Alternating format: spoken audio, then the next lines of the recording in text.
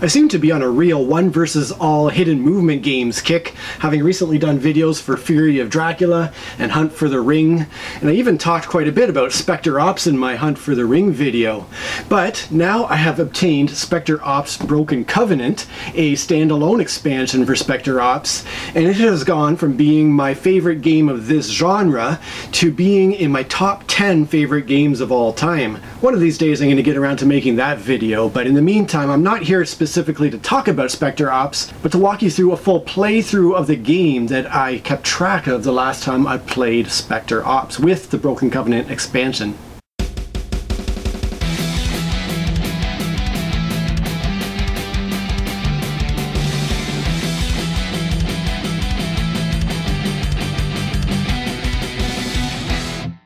Before I dive into things, let's talk about some physical component things. First of all, I got to make my customary disclaimer that I've added a bunch of custom components to this game in order to enhance the play experience. I've made my foam board screen that I tend to make for games of this sort when I'm doing hidden movement stuff, and I've added a bunch of other stuff that you'll see as this video progresses. One unfortunate thing about the physical production of this game is that the company that made it made some errors in terms of things that were printed on the board itself. There are 7 spaces on the board that were misprinted, and I had to write to the company to get this little sticker sheet that used to have 7 stickers on it that I've peeled off of here and placed on the board to mark the spaces correctly.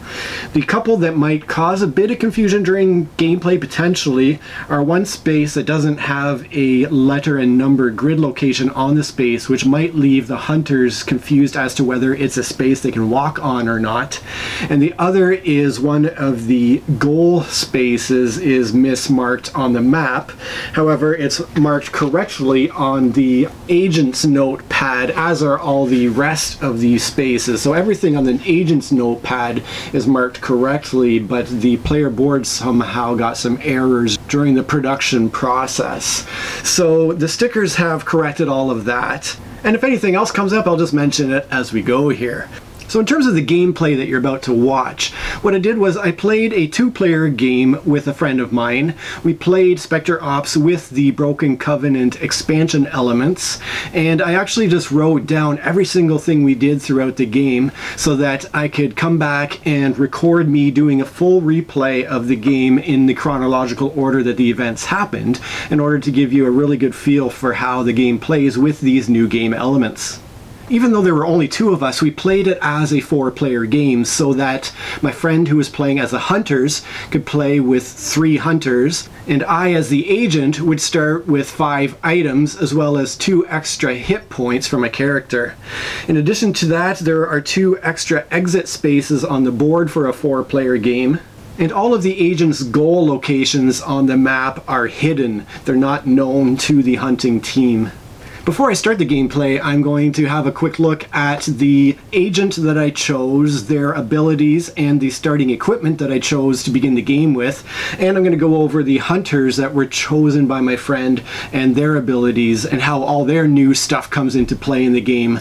If you want to skip all that and jump straight to the gameplay, just go to the minute and the second mark to jump right into the gameplay. But first I'm going to take you behind my screen to show you my starting agent stuff. So again, a lot of what you're looking at is custom made by me, including this little double-sided magnetic movement sheet for the agent, and the little movement recording sheet there, and obviously the entire screen. But what I want to have a look at is the actual agent. I chose to play as Panther, who is one of the new agents in the expansion. Now, the new agents I didn't find to be overly inspiring. They had just mildly interesting abilities. But Panther's here I kind of liked. Panther has a shadow step ability that says when placing your last scene marker, if the Panther moved 3 or fewer spaces, you may place it in a space adjacent to where the last scene marker would normally be placed. So she has a little bit of trickery up her sleeve. In terms of the 5 items I chose to have her start with, normally when I play as the agent, I will choose 1 or 2 adrenal surges just to have that really fast movement capability when it's most needed in the game. However, this time around, I thought I'd go with the whole trickery and subterfuge theme and pick some things that allowed me to hide my location. So I chose to start with 2 smoke grenades, as well as 2 stealth fields, and finally there's a special item specifically for Panther that is a smoke dagger that says I can reveal the card, then choose a hunter within 4 spaces. That hunter loses vision until the end of this turn. So I'm really trying to remain hidden and be sneaky with this character, and you'll see how that ended up playing out for me. Alright, now we're with Team Hunter, and my friend chose to play 3 brand new hunters from the Broken Covenant expansion, and this is where the new expansion really shines. All of the new hunters have really interesting abilities and really clever ways that they can use in order to sort of triangulate and determine the position of the agent. In addition to that, my friend chose to play with the new car, which is the Interceptor.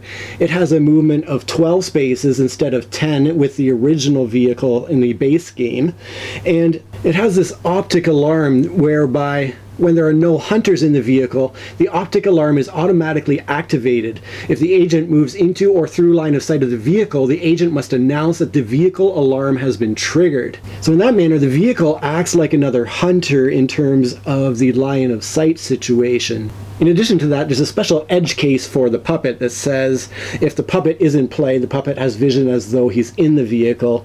In this game, the puppet is not in play, so that can be ignored for this gameplay. So for the actual hunters themselves, we have the tracker here. The tracker has Rover, who is a pet, which is very cool. Rover is the tracker's pet, and Rover moves after the tracker moves in a game turn. When the agent crosses Rover's line of sight or is in Rover's line of sight at the end of Rover's turn, the agent player must announce that Rover is barking. If Rover lands on an agent, you roll a die. On a result of 4 or higher, the agent loses 1 hit point. And the tracker has a cool ability called Catch the Scent that says you may use Catch the Scent instead of moving the tracker. The agent player must tell you if the tracker or Rover is closer to the agent or if they are the same distance. So that's another neat way of determining where the agent might be. The judge here has clairvoyance. Instead of moving, the judge will choose a direction, northeast, northwest, southeast, or southwest. If the agent or decoy is located in that direction, the agent must announce, "You sense the agent." If the agent is directly north, south, east, or west, you will be unable to sense them. And then there's a second ability called Judgment that says when the judge deals damage to an agent, the agent becomes fatigued, which is another aspect of the Broken Covenant expansion. If an agent becomes fatigued, they cannot use their special abilities until they move 2 or fewer spaces in order to rest. Then the fatigue is removed and they have access to their special abilities again. And then finally we have the Watcher, who is actually a visibly disabled person, which I think is really super cool. The Watcher here has a surveillance ability that says the Watcher will start the game with 3 camera tokens. Again, these are custom tokens that I've made, not the original cardboard camera tokens. So after moving the Watcher, you may place a camera on his location in any orientation. And in addition to his normal vision, the Watcher also has vision from the cameras in the direction that each one is pointing. When all 3 cameras are on the board, if the Watcher wishes to place a camera, they simply remove a previously placed camera and moves it to his current location. And then finally, the Watcher's chair here has an ability called Full Speed that says when the Watcher moves only on the road, he may move up to 5 spaces, which is pretty neat for him. So that's the hunting team, and while I have you at this angle, I'm going to show you another enhancement I made for the hunters, and that is these cubes that I've placed on the board. I've placed a yellow cube in each of the potential goal locations, and a green cube in each of the new supply cache locations that are new to this Broken Covenant expansion, and that way the hunters can have a look at the board and tell at a glance where the key spaces that the agent is trying to get to are on the board. So now you've been introduced to the characters in the game. Let's get into the gameplay itself. Alright, we're set up and ready to go here. So with the Broken Covenant expansion, the agent player is going to start on space M1, and I'm going to leave the figure on the board for the sake of this video so you can keep track of where I'm moving Panther. However, I'll try to remember to keep this little clear plastic thing around her when she is not visible to the hunters, just as an indication that she's at that location but not currently visible. And then when the hunters can see her, I'll try to remember to take this off to indicate that. With 3 hunter players in play, as usual, then we'll start in the vehicle, and with 3 hunters, the vehicle is going to start here on space K24. And this is one of the last things I need to find an upgrade for, as a cool little car miniature or something to replace this cardboard token. But anyhow, we have the car here on K24 to start the game, and we are ready to go. So turn 1, I moved Panther over to I2, which is over this way. And then Tracker drove the vehicle to H14, so they drove around up to here. And then Rover exited the vehicle at H13, so Rover's going to pop out here. And Watcher exited the vehicle at H15, so Watcher's popping out there. And the Judge stayed put in the car for now. So turn 2.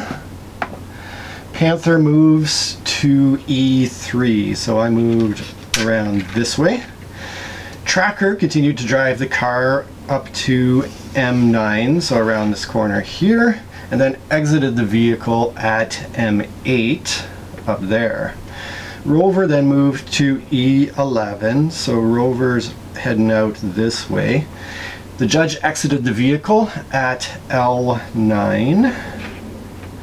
And Watcher moved down to G17 and placed a camera in this intersection facing east. So now this camera is covering the view all down this road over here. Turn 3. Panther now moves to C6. The Judge at this point used their clairvoyance ability to sense in a northeasterly direction, so they're looking in this corner of the board to see if they sense the agent here. Of course they don't, which gives them now a pretty good idea that the agent is going to be in this section here. So with that knowledge, Tracker now moves to I5. So Tracker's here, moves to I5. Rover now moves to B8. So getting frighteningly close to me already on turn 3, and Watcher goes to H22 with his extra fast road movement all the way down to here. Now we're at turn 4, and already I'm feeling the squeeze here. So what I did was I moved to A9, and agents are allowed to move through pets, so that's what I ended up having. Well, I sort of skirted past Rover here, I suppose, to A9. But in the process, Rover has seen me and starts barking. So to indicate the fact that Rover's barking, I'm going to place this cube with Rover. And now the hunters know that I am right somewhere close to Rover here, which isn't great for me. But what they end up doing here now is Tracker moves to F9. So Tracker heads over down to here. Rover goes to B11. Right, basically to guard this supply cache space to prevent me from going on there and grabbing some cool gear. The Judge moves to H13. So Judge kind of walks through here to H13, and Watcher now moves to H25 and places a camera facing north now. So the Watcher takes one of his cameras and now is covering this entire road with his camera. Turn 5. Now I am moving to B12 just next to Rover here, which means that Rover is still barking furiously. And Tracker, at this point, I'm sort of forgetting how quickly you can move with the diagonal movement, because wouldn't you know it, Tracker actually moves 1, 2, 3, 4 directly on top of Panther. So with that, Panther takes an automatic hit point, and I am obviously seen and discovered already here on turn 5. So now Rover, of course, moves down on top of Panther as well, rolls the die and rolls higher than a 3 and takes another bite out of me. So now I've got 2 hits already. The Judge moves to D5, so D15 I should say. So the Judge moves down here, and the Watcher moves to M25. Continuing to play the long game with the Watcher. This is a very clever move on the part of my friend who's playing the Hunters, getting these cameras positioned in the most optimal way to cover as many of these roads as possible, so to really hinder my movement. So now we're on turn 6, and I'm already feeling pretty nervous. I've got 2 out of 6 hit points already, and I haven't even gotten to my first objective. So what do I do here on turn 6? I move Panther to D8. So that would be, oh, here I decided I would double back, try to confuse the Hunters, hopefully get out of trouble for a minute. So I am no longer visible, and my last seen token is placed on the space that I just left from. Rover is no longer barking because I am now out of sight. However, the Judge uses clairvoyance and now senses in a northeasterly direction to maybe get a feel for where I might have gone. However, since I'm due north of the Judge does not sense anything. Unfortunately, this does give them a lot of information, because I have to only be in this kind of little sliver of the board. Had I crossed the road, Tracker or the Judge would have likely seen something. I guess they would have seen something, so they know I have to be in kind of this area of the board. Unfortunately, because now with that information, Tracker backtracks, and wouldn't you know it, again, Tracker lands directly on top of Panther, dealing yet another automatic hit point. Now I'm at 3 hit points out of 6 already. And Rover does the same thing, runs to join us at D8, rolls to see if he bites me. Thankfully this time he misses. And Watcher moves to Q25 and sets up yet another camera, this time facing west, to cover this road here, which, as I said, is super smart for the long game. So turn 7 now. I finally decide to use some equipment, so I take one of my smoke grenades and I toss that out to G9. So there's now a smoke grenade landing here. I use these glass bead tokens to indicate all the spaces that are obscured by smoke. The Hunters are able to still move through those spaces, but they cannot see through them because of the smoke. So I've thrown my grenade out here, but I now head down to B12, hoping that they'll think that I ran to the street, or perhaps up in a northerly direction, continuing to double back. Instead, I've tried to use that as a distraction and head south. So we'll see how all that worked for me. I'm no longer seen, and the last scene marker is placed on D8, where I have just left from. Tracker now moves to E11 to cover that area where the smoke is. Rover heads to D6 just to kind of get this area covered. The Judge moves to Unfortunately, B13 right in front of me, obviously immediately sees me, takes the easy shot, of course hits me again for my 4th hit point, and because of the judge's special ability, the judgment ability, not only do I take the hit point, but Panther also becomes fatigued, which means that I can no longer use Panther's special ability until I move 2 spaces or fewer in a turn in order to take a rest and remove the fatigue.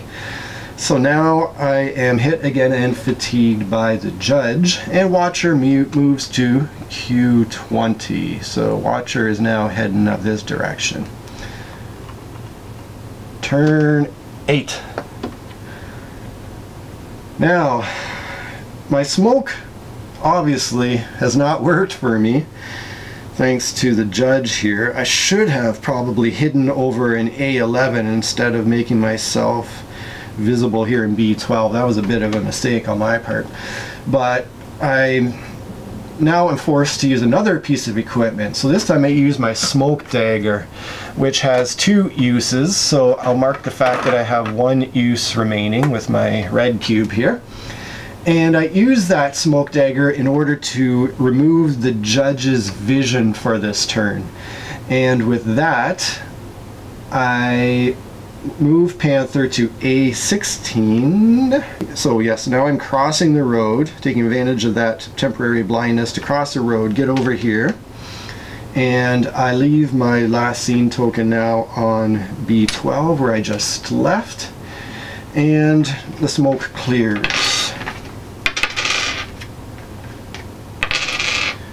So the judge now, although she is blinded temporarily, she does use her clairvoyance now to sense in a southeasterly direction.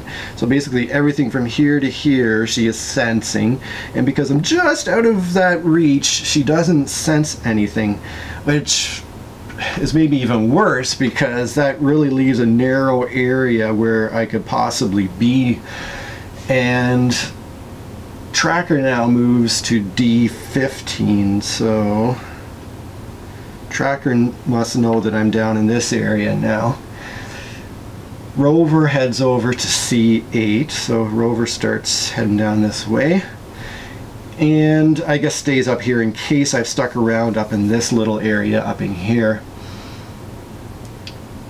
Watcher moves to N16, so Watcher's rounding this corner up here.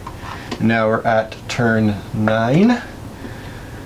I move Panther to B18.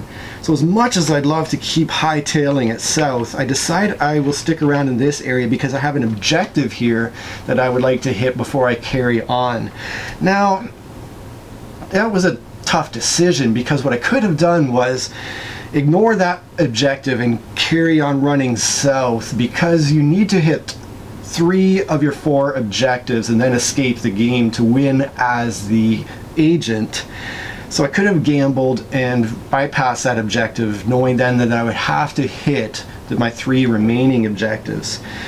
But I decided to instead, even though I'm super low on hit points already, hang out here to get that objective. Anyhow, after that, Tracker uses his catch the scent ability, which means that I now have to tell Tracker if Panther is closer to Tracker or closer to Rover, which is hugely important, and you can see what a cool ability it is for the hunters, because I have to now indicate that Panther is closer to Tracker, which means that I have not hung up in this area, and now it's known that I'm down in this small area over here.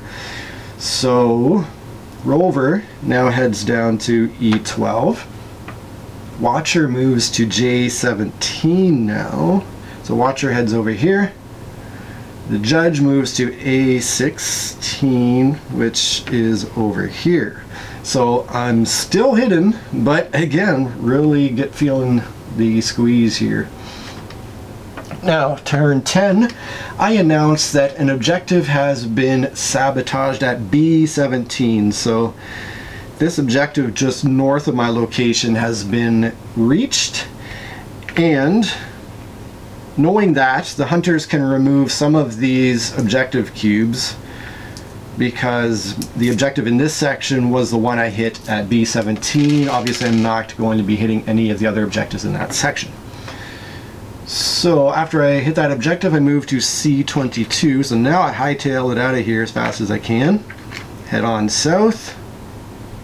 Now you'll see that it wasn't a great idea because the judge moves to A20, which isn't horrible down here. The tracker moves to E19, which is on the other side here, so feeling pretty sandwiched. Rover moves to C16, and because this is a long alleyway here, can see me and starts barking again. Now this is a bit of a blessing in disguise, as you will see here. Even though I should have maybe ducked behind one of these buildings instead of leaving myself open in this long alley, this ends up working out in my favor, and I'll show you how this plays out for me. Watcher now moves to H14 up to here, and it is turn 11.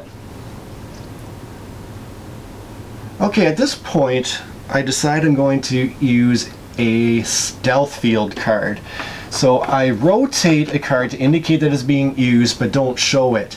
And now the hunters know that there are only two types of cards that act in this manner, where they're rotated but not revealed. The stealth field and the adrenal surge, which means I'm either moving very quickly or I'm moving very sneakily. In this case, I'm trying to be sneaky, because I then moved to E26. I went 1, 2, 3, 4 all the way down to E26. The reason I use stealth field is because it also blocks vision from the cameras. So the main reason I used it was to shut down this camera vision, prevent them from seeing that I have now crossed the road into the bottom section of the map. So at this point, Rover is no longer barking because I have gone out of sight, and tracker now moves to D15. So up to here. Now, here is where I have a temporary reprieve, because there's a weird little board art situation where there's a tree kind of overlapping space C17, and my friend that I was playing with thought that because the tree was overlapping this space, they didn't notice the grid letter and number on here and thought that this was an actual obstacle. So they thought that Rover was barking at something in this row here and didn't realize that this was not an obstacle and that Rover could in fact see this entire row. So it was actually kind of an obscured board space that saved me, which isn't the greatest, but I mean, I'll take what I can get at this point, having fallen so far behind already. So let me see here. Tracker had moved to D15. Rover moves to B12. So Rover is heading back up to here and trying to cover this area, thinking that I must have doubled back up this road here. Watcher moves to E11. So Watcher is going up there. And the judge goes to E18.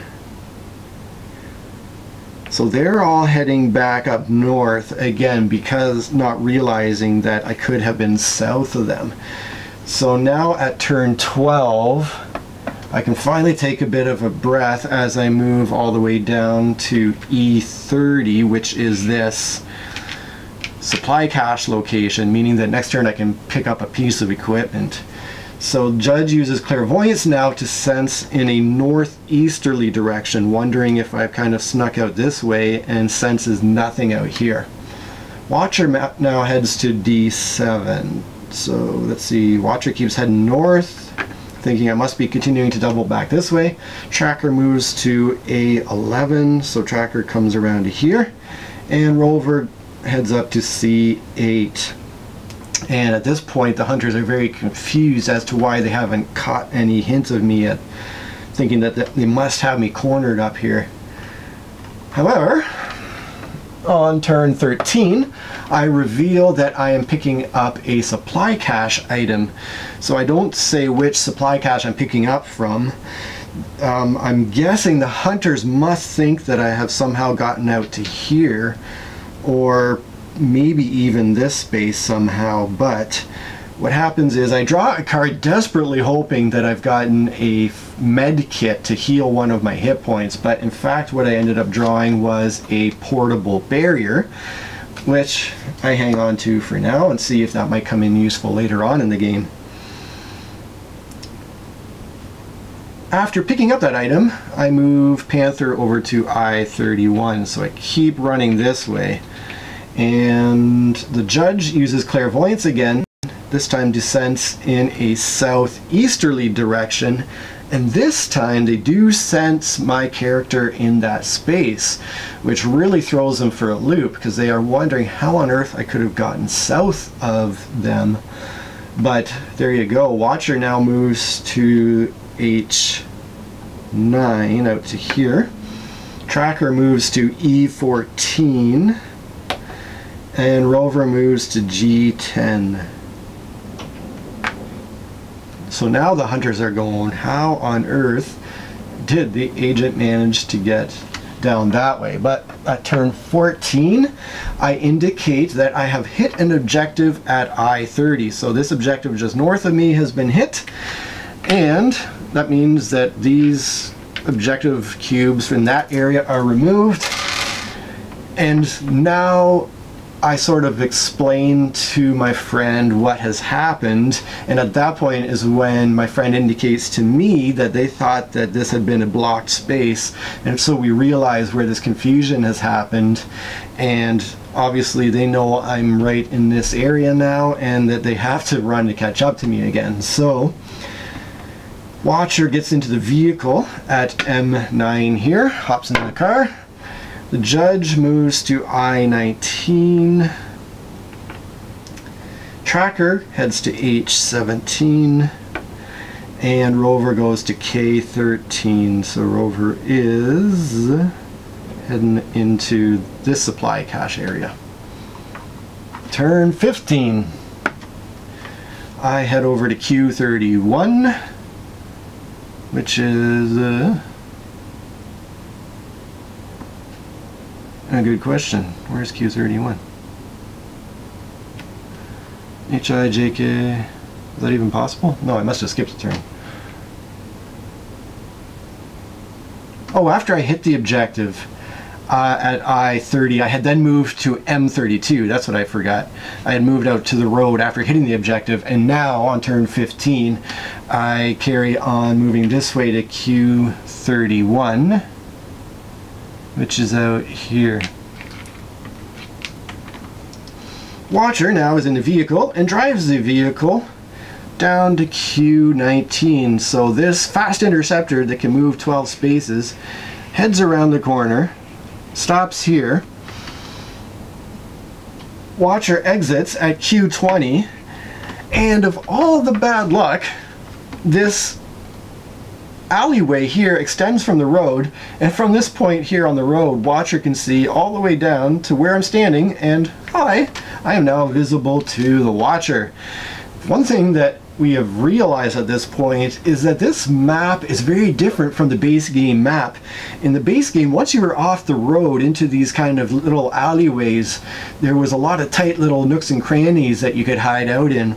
But on this map, there's all these really long alleyways that even if you're off the road, there's potential that the hunters can see you from a bit of a distance, even once you're off the main routes here. So Watcher, of course, takes a really long range shot, doesn't roll a 6 to roll again, and misses me. The judge now moves to M22. Tracker moves to H21. Rover moves to O14. And it is turn 16. I move Panther to S30, so I leave my last scene token here, and head just 2 spaces to here. And I am hidden now, and since I only moved 2 spaces, I can finally remove my fatigue. I tell the hunters that my fatigue is removed, which means they know I only moved 1 or 2 or 0 potentially spaces. And now it also means that I have access to Panther's special ability again. So, Watcher moves to U20, which is over here to look down this alleyway now. Watcher now takes the camera from G17 and moves it to his current location facing south down this alleyway here to hinder my movement even further. Judge heads over to O25 to look down this long alleyway. Tracker goes to J25 and Rover to Q18. We also had a brief discussion as to whether a pet could drive the vehicle, and of course that's not possible. 17 now.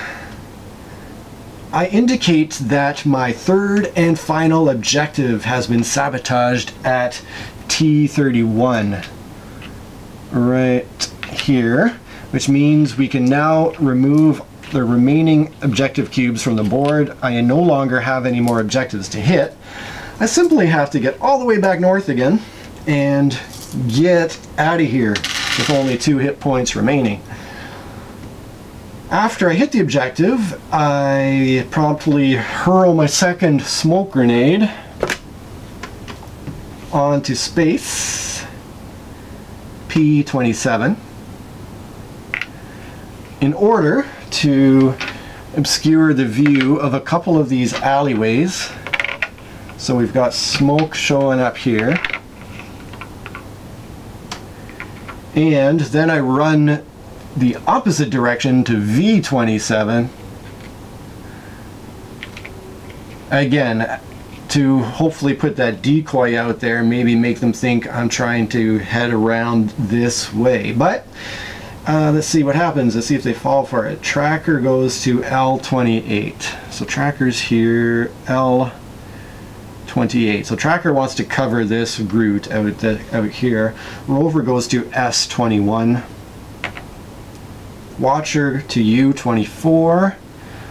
So Watcher is covering this route here in case I am doubling back.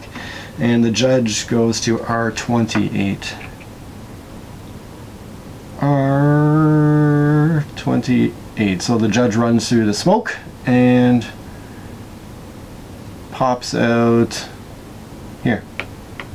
So, as you can see, the Judge is now covering this alleyway, Watcher is covering this alleyway.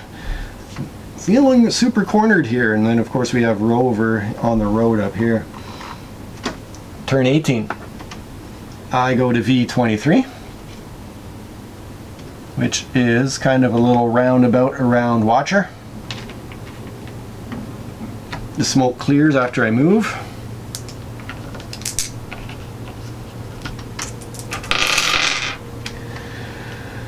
Tracker, once again, here's where the combos of a couple of the hunter players come into play, because first of all, Tracker uses Catch the Sense to see whether I am closer to Tracker or closer to Rover, which again is going to be a hugely important information because it's going to tell them if I use the smoke to head this way or if I double back to here.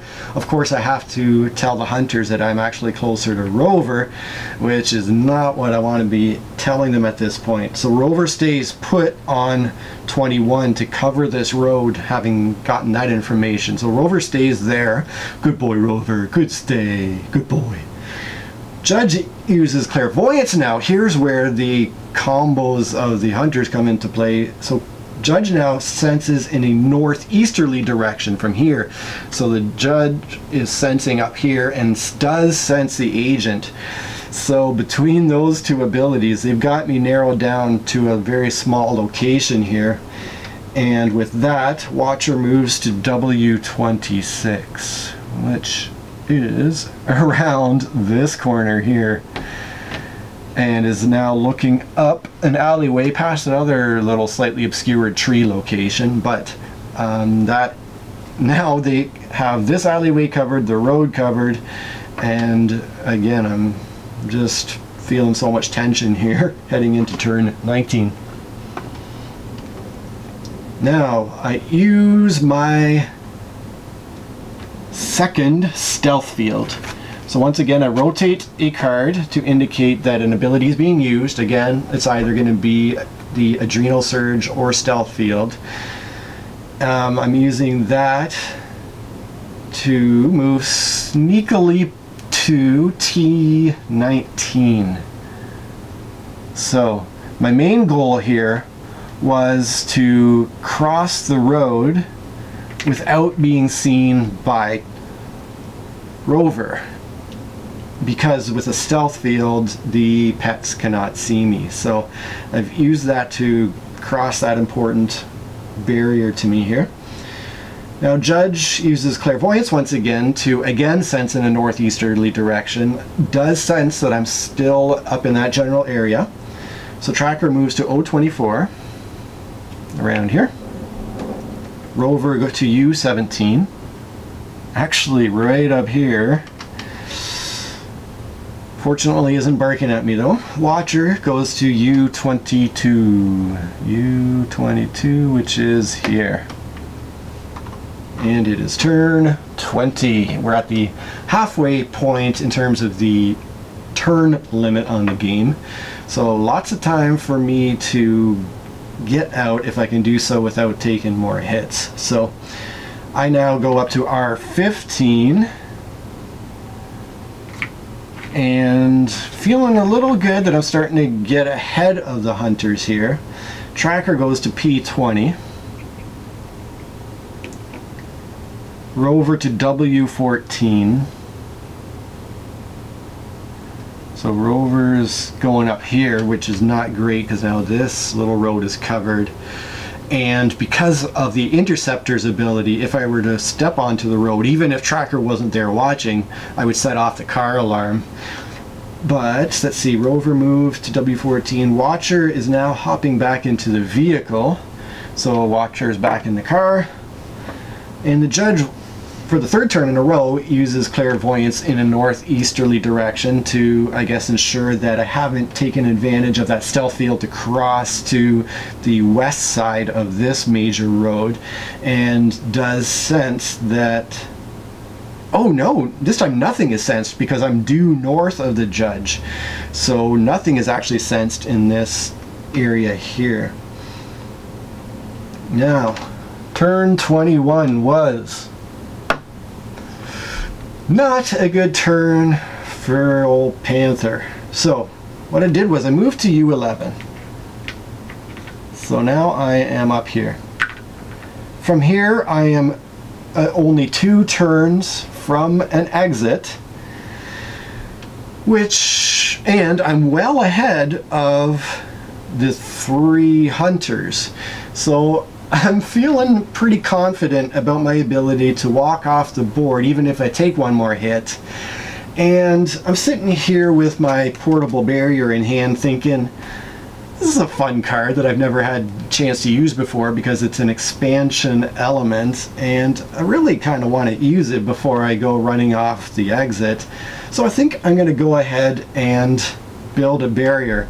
Now at this point, the hunters don't know where I am.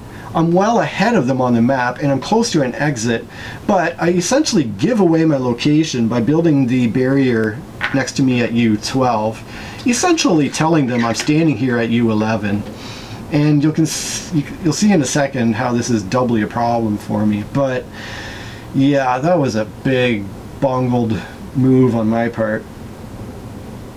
The other thing that comes up as soon as I build a barrier is, can people move diagonally between a barrier and an obstacle? And we decide to rule that diagonal movement is not allowed. I'm going to have to maybe ask on the forums about that, but it would really reduce the effectiveness of this barrier if that sort of diagonal movement was allowed. There wouldn't be a lot of useful purposes for a barrier, I suppose. So we ruled that that movement would not be allowed, and knowing that, Tracker gets into the vehicle at Q19 with the Watcher. Rover heads to S14, so heads around this way. Watcher now drives this fast interceptor car all the way to T9 and then exits the vehicle at U9, says, "Oh, hi, Panther." Takes a shot at me, of course, hits me from that close range, so now I've only got 1 hit point left. And the judge moves to Q24. So Q24. So heading into turn 22 now. Whereas a turn ago, things looked fantastic for me.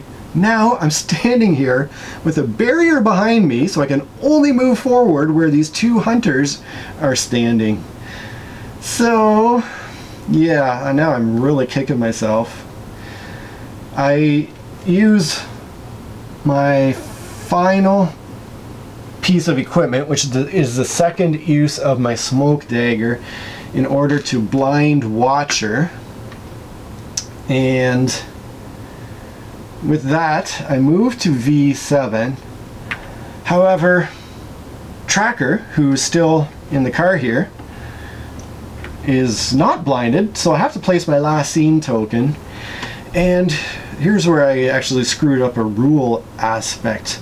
So I decided that I would use the Panther's special ability, which is Shadow Step. I use Shadow Step to place my last scene marker 1 space away from where I would normally place it, and I put it at V9 to hopefully make them think that I sort of rounded the corner to the southeast here. But I actually cheated unintentionally in doing so, because I moved 4 spaces, and that special ability can only be used if I move 3 or fewer spaces. So unfortunately, it makes the hunters think that I've remained in this kind of southerly area, which is what I wanted them to think, but I did so somewhat illegally.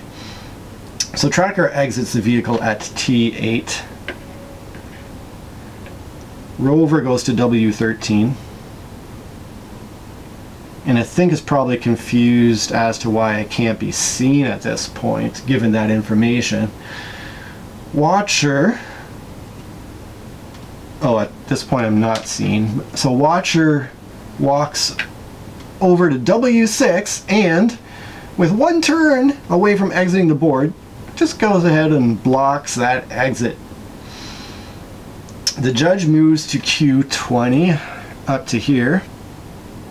Alright. And on turn 23 now,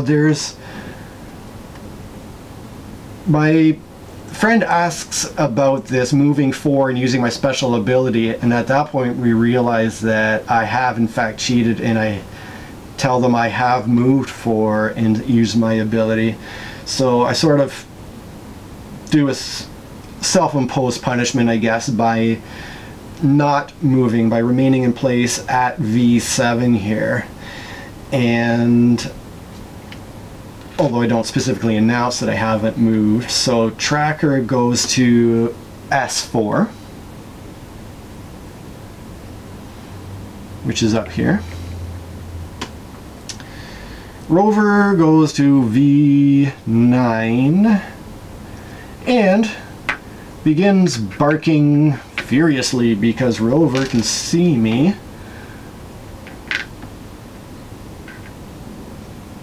So the judge moves to Q16, continues to walk up the road, and the Watcher remains firmly planted in front of that exit that I would so like to walk out of. With that exit being blocked, I would actually have to come back either to here, here, or here in order to exit the board, which is quite a long walk with only 1 hit point remaining.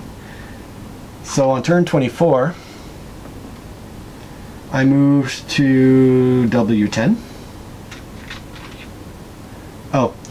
So I walk around here.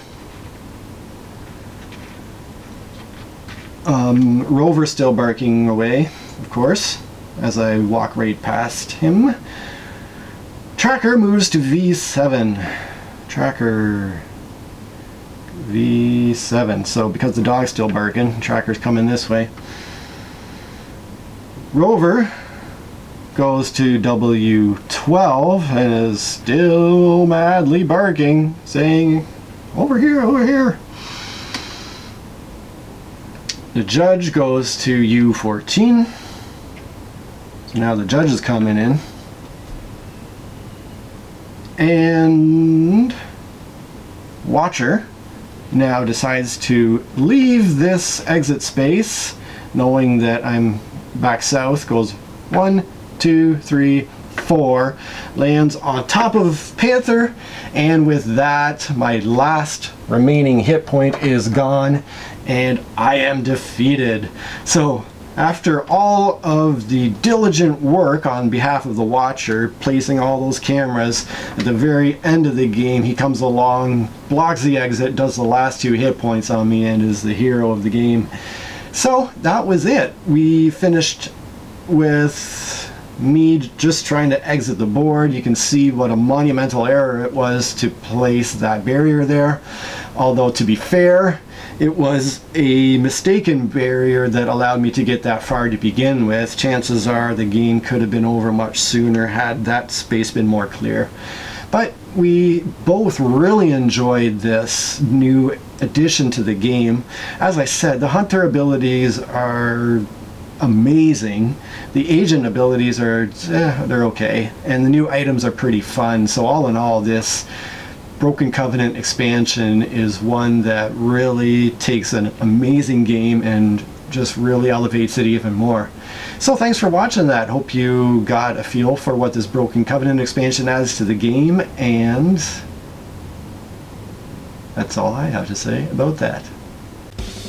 Holy cow, you made it to the end of this video. That really does mean a lot to me. The other thing that means a lot to me is if you would give it a thumb up or subscribe to my channel, or maybe share this video with one person that you think would enjoy it. Cheers.